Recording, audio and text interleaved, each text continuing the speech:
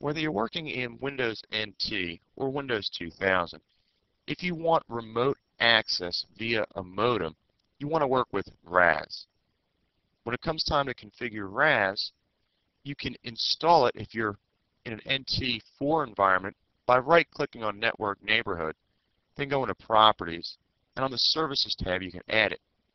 If you're in Windows 2000, you initiate it by going to Start, Programs, Administrative Tools, and then Routing and Remote Access.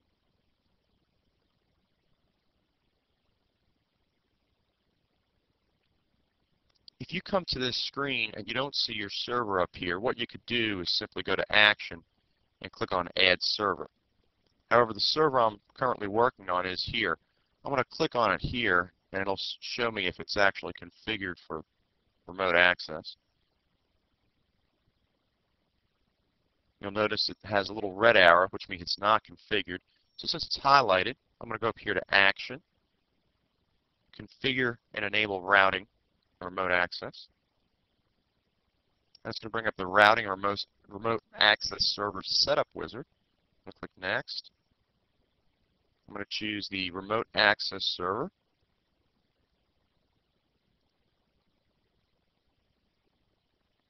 I'm going to allow both NetBEUI and TCP IP here.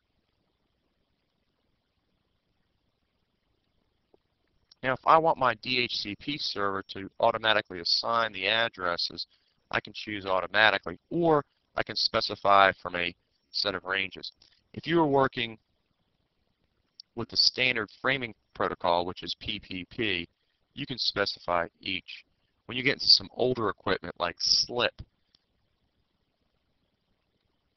the SLIP framing protocol will not allow DHCP to work because it doesn't know anything about it. It can't work with it.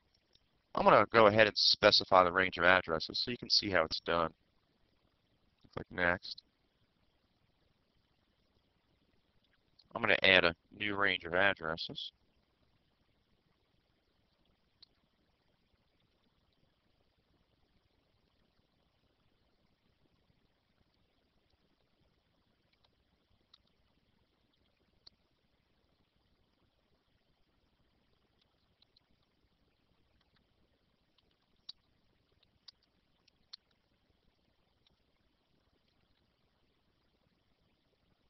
Not only does it have the range of addresses, but it shows me the number of addresses I have available here. I'm going to click OK. If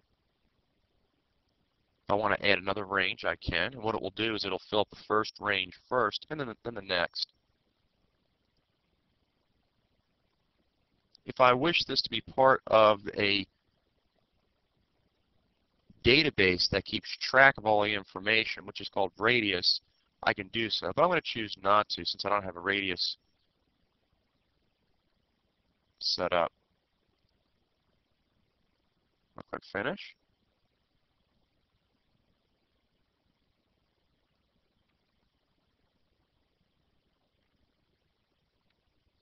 Let's go ahead and configure our policies here.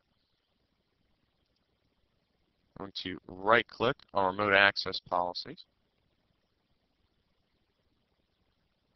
Select New Remote Access Policy. Let's give it a name. We'll call it Pol1. So we're to determine the conditions to match. Let's click Add.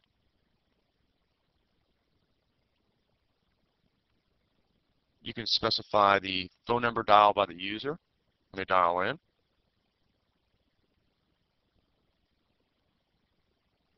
Radius clients, day and time restrictions,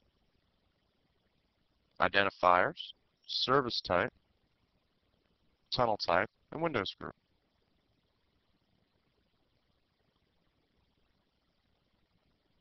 Let's select something here.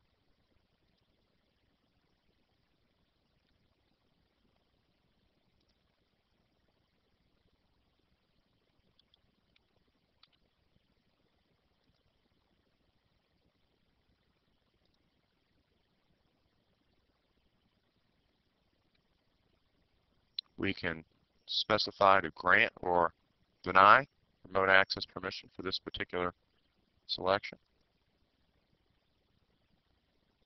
we want to edit the profile, we can. Let's go through our possibilities here we can work with. We can restrict dial-in to only a specified number. This can increase our security. We can restrict the dial-in media type.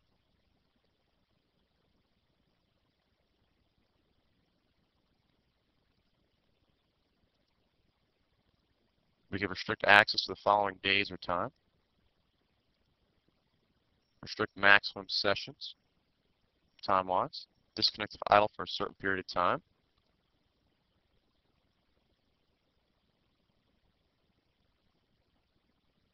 We can make specifications on the IP assignments. Multi-link allows more than one phone line to come into the machine, so it'll speed it up. Instead of having, say, one 56K connection, you can have two 56K connections. Under Advanced, we can specify service type or frame protocol type. Here we have PPP. We made a comparison before to SLIP.